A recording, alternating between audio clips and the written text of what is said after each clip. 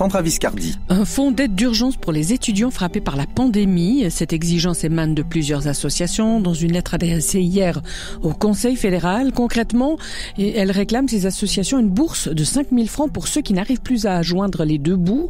Certains n'ont encore reçu aucun soutien, comme l'explique Laurent Veufray, membre du comité exécutif de l'UNES, l'Union Suisse des étudiants. Il y a beaucoup d'emplois qui sont utilisés par des étudiants et étudiantes qui sont plus là pour l'instant, donc il y a du revenu qui manque.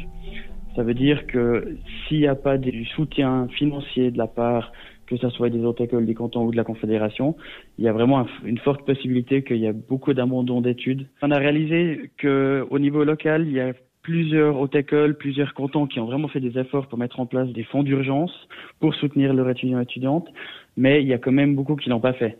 Et c'est pour ça qu'il est vraiment c'est important qu'il y a au niveau national des actions qui sont prises aussi pour soutenir tous les étudiants et étudiantes qui en ont besoin et qui n'ont pas accès au soutien pour l'instant. Laurent Veufray avec Marielle Savoie. Un sondage commandé par Gastro Suisse montre qu'une moitié de Suisses sont pour une ouverture des bistrots le 22 mars prochain. 86% des sondés estiment que la fermeture des restos n'est pas particulièrement la meilleure mesure pour lutter contre la pandémie.